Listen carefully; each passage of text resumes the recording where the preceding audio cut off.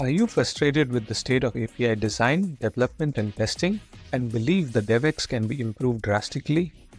Well, for example, let's look at gRPC. Many organizations are adopting gRPC for performance reasons, but also for its type-safe contracts. Via protobuf definitions, gRPC can enforce schema definitions and provide type safety at compile time, eliminating a whole class of problems.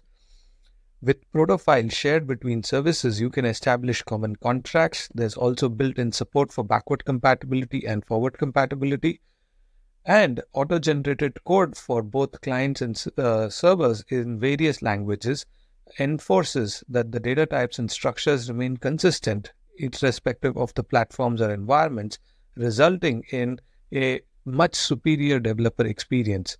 Correct?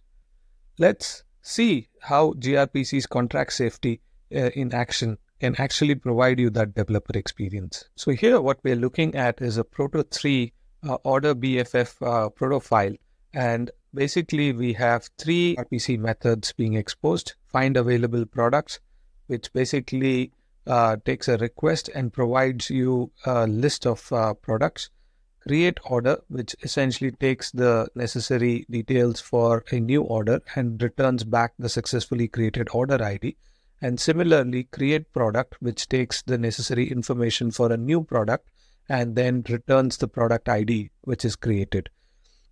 If we look at the new product itself, it basically has the name, type, and inventory. Type itself is a enum which can have these possible values. So let's look at how we can use this. So this is the gRPC web UI, which you must be familiar with. Now I am basically looking at the order service and the create product, and let me quickly create a product which has a name iPhone and type is gadget and inventory 100. And as you can see, we've got a successful response back. This was the raw request that was sent, and we got the response back. Now, what happens if I do not send any of this information? What do you expect to see? Let's try. Interesting. It's still successfully created a product, even though I have basically not given any information. So on what basis is it creating the product? This does not look like a great developer experience to me. While there isn't a built-in support in gRPC, there are libraries that are available which allows you to define mandatory parameters. Let's look at one of such libraries. Is I've updated the same order BFF proto file, and I'm using the buff validate library, which allows me to basically define what parameters are mandatory, optional.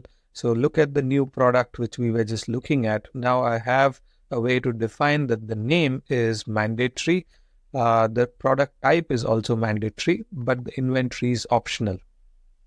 With this, let's go back and make the request again. Okay, so if I try to now make a request without any of these fields, we would expect to see a validation error. Perfect. This is clearly telling us that the name and type is mandatory and we cannot send empty requests and get away with it. Perfect. So this is great. Now let's imagine that the product manager comes along and tells the developer that, hey, there's a super urgent feature we need to ship. And we want to make sure that when someone's creating a product, they can only create the product in packs of 3, right? The inventory can only be 3.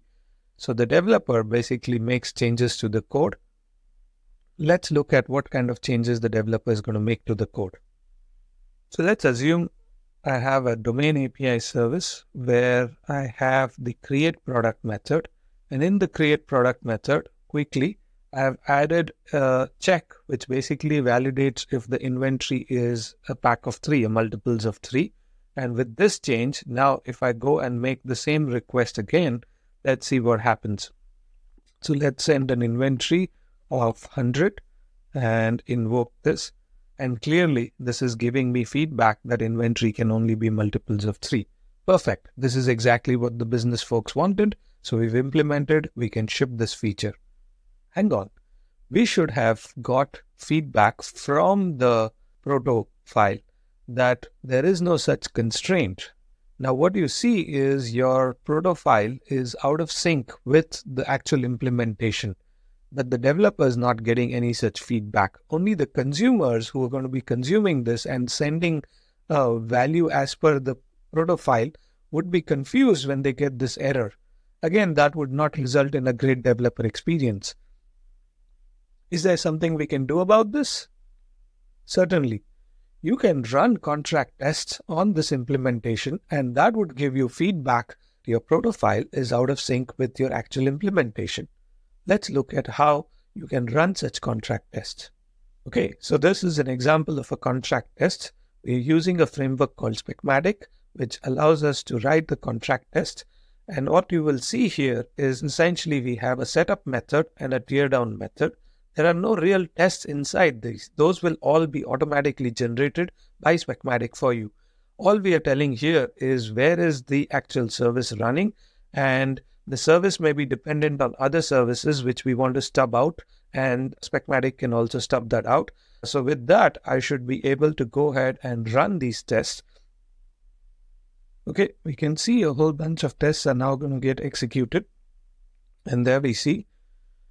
So Specmatic has run 51 tests, out of which 2 tests have failed. What are those failures? Let's quickly look at that.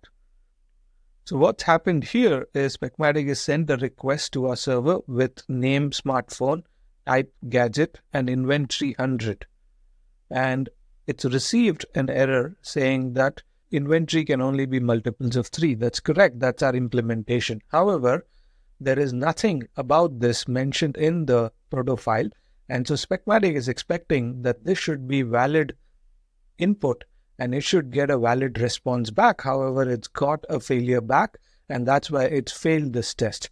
Now, this is great developer experience because the developer will immediately know that there is a mismatch between their implementation and the proto file. This kind of feedback can avoid downstream issues and surprises for the consumers. There you have it, how we can improve the developer experience using contract tests.